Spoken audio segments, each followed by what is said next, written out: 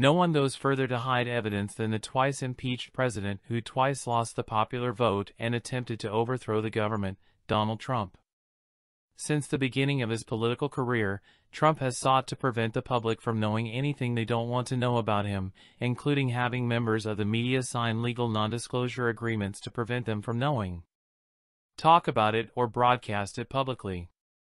After a long court battle to deny the validity of her NDA, Jessica Denson offered to settle, and a judge ruled Monday that the details of the settlement could not be disclosed.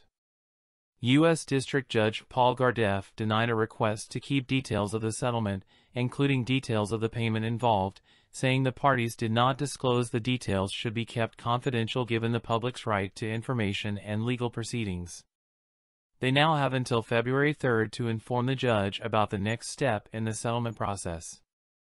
According to Bloomberg Politics, under the arrangement, the campaign agreed that it would not support an agreement that did not make it clear that it was not a departure in the future, but there was also a financial aspect. Denson will receive incentive money to pursue the case for years, and the campaign will pay his attorney's fees. These amounts were redacted from documents filed in court a few weeks ago. Since the settlement hinged largely on the ability to keep the money secret, which Trump's lawyers said would enable similar arrangements in future campaigns, it is unclear in this time the judge's decision will take the contract off the table.